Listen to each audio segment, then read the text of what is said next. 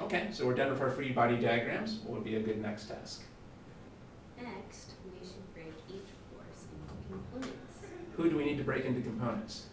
That would be the A. Which of the forces do we have to break into components? Gravity. Yeah, only the weight. The weight is the only thing we have to break into components because the other forces are all already parallel to one of the axes. That was the whole reason that we chose these axes, so we could break as few things as possible into components. So the only thing that we have to break into components here is the weight. Well, this is a good thing for us to be practicing. So we want to draw our triangle. You can draw it either above or below the line. Should we do it above or below the line? Whichever you like. Below. So that would be over here. Remember to make the legs parallel to the axes. So don't draw a triangle with horizontal and vertical legs. Draw a triangle where the legs are parallel to our axes. Wouldn't it be easier to just go straight across? You mean like this? Like that, yeah. Yeah. All right. Oh, I thought when you said below, I thought you meant this. But either of these is fine. So yeah. So we can. Then it would be easier for. Then the angle's a little bit easier. That's right. Good. So then what angles do we know? What's this angle? 50. And what's this angle? 40. All right. And we should focus maybe on this angle because this matches the number that we were given. So I'll focus on this angle down here. Although you could just as well use the 50 if you're careful about it. All right. So here's our weight. All right. So how do we calculate Wx?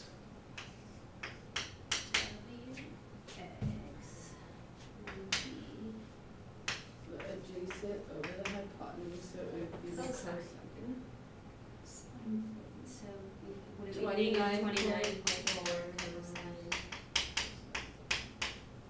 So I'll calculate that. Cosine of 40, not 20. Yes.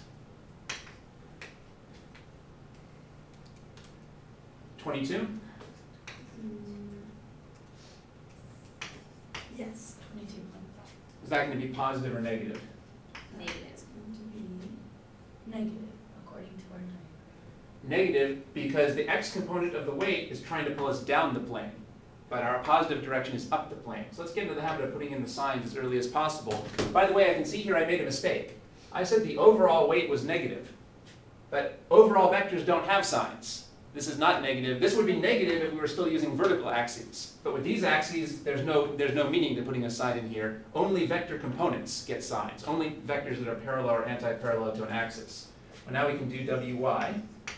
Well, that would be 29.4.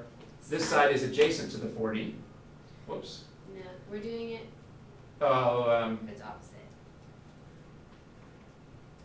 They're both adjacent to the 40.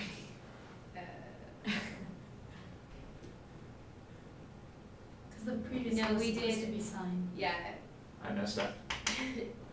So this should have been signed because this is opposite to the 40. And that was 18.89, so 18.9.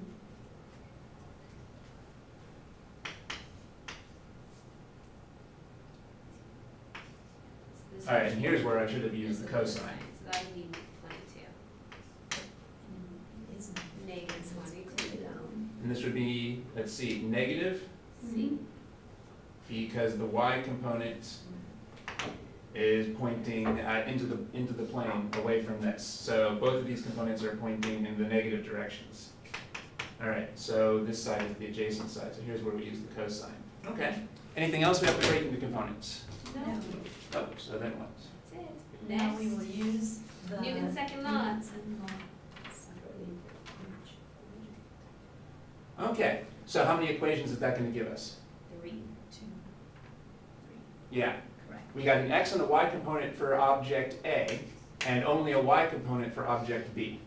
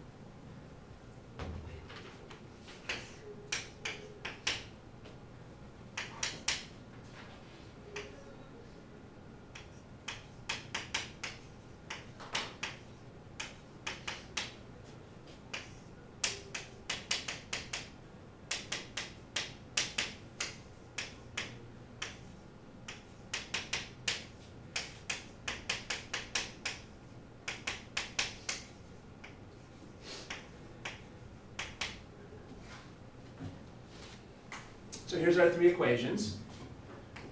What should I write down on the left-hand side of this equation? Net force XA. 2 minus 0.2. And you need to do And then also plug negative in 18.9. So what are our x components here? We have the weight, which is negative 18.9. What do we have to include besides the weight? Mu Kn and T1. Yeah, so we have the tension. What should be the sign on the tension? Plus. Negative. Oh, tension. This tension is going to be positive. And minus the friction. Minus friction. If we use this for the magnitude, then we would be subtracting that for the friction. Good. And on the right-hand side, what do we plug in? 3A. Now I'm going to start using this for the magnitude of the acceleration. Are these two things going to have the same acceleration in magnitude? yes, magnitude, yes. Yeah, so I can start using this for magnitudes. What's going to be the sign on this acceleration? Positive. Positive. So I'll put that in. All right, now somebody was already suggesting that there is a way to get rid of one of these variables that maybe we should have used already. How did we already used a special formula for the weight. Well, we probably should have already used a special formula for the friction as well. That would get rid of this unknown. Or actually, maybe we'll hold off on that because we don't know what the normal force is yet. So we can't actually calculate the friction yet. All right. This has a bunch of unknowns. Well, what do you do if you have a bunch of unknowns still? You just write a different Newton's second law. So here we have net force Y. What should I list as net force Y forces? What are some of the Y forces for object A? Y forces would be Normal the normal force. force and the weight. And we know the Y component of the weight is negative 22.5. And what do I write down on the right-hand side of the equation here? The Y component for the... We know the mass, Mm-hmm. which is 3. Mm-hmm. And then the acceleration. Acceleration Zero. is 0. So we don't even care about the mass. Because this object is not going to be moving in the Y component. We know it's not going to plunge into the inclined plane or levitate off the inclined plane from our common sense. Motionless in the Y component means this is 0. We probably should have done this equation first, because this is an equation we can solve on its own. Part of the judgment you want to develop is which equation is most useful to start with. Well, this would have been useful to start with. This tells us the normal force is 22.5 newtons. How does that help us with this equation here? Now we can go back and figure out the friction. So we haven't really talked about this, but you've already, it looks like, learned the idea that the formula for friction is mu k times the normal force. I'm going to put a bunch of dots in here because this formula just tells you the magnitude of the friction. We already know how to figure out the sign of the friction. We know that the friction will be opposing the sliding, so we can figure out the sign on our own. This formula just gives us the magnitude. All right, well, let's go ahead and work that out here. Here in this case, mu is 0.2. And our normal force is 22.5.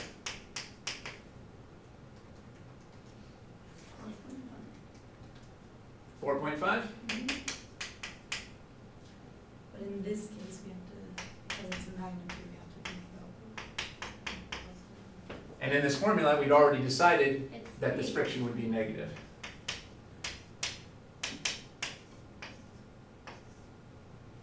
Okay, good. Now what? Now we can set it equal to something, so it'd be easier to solve for later. Yeah, maybe if you wanted to, you could solve this now for t. My inclination here would be to say, so far this has one equation and two unknowns. So where are we going to get our third equation from? Do another Newton's second law. Well, fortunately, we have one more Newton's second law that we haven't used. What should I list for the net forces for B in the Y component? Tension and weight. Positive tension and minus 294 we figured out is the weight. And on the right-hand side, we can write 30. Magnitude. And in this case, it's going to be negative.